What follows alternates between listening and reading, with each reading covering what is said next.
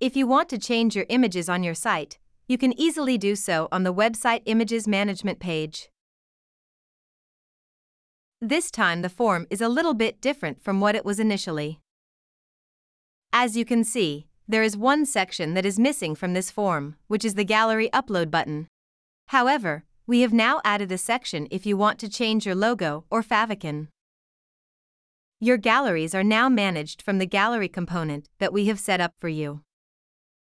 Anytime that you want to change the images on your site, you can come and change all the website images here in one go.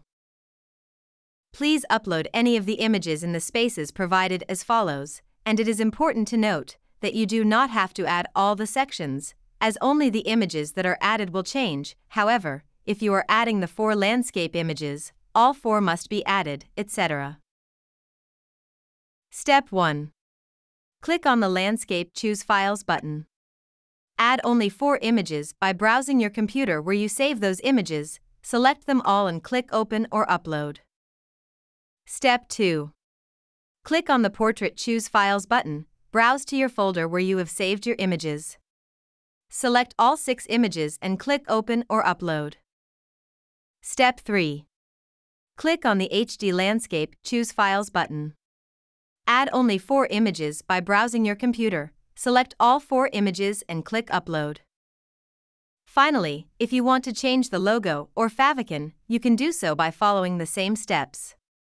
Click on Choose File, select the image, and click on Open or Upload.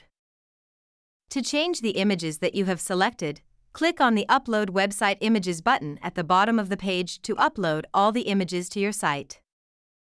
You have just re-uploaded your website images, and they have automatically been renamed, optimized, and saved in the correct folders for you. Thank you for watching this tutorial. Next, we will show you how to add multiple contact pages or edit your existing contact page.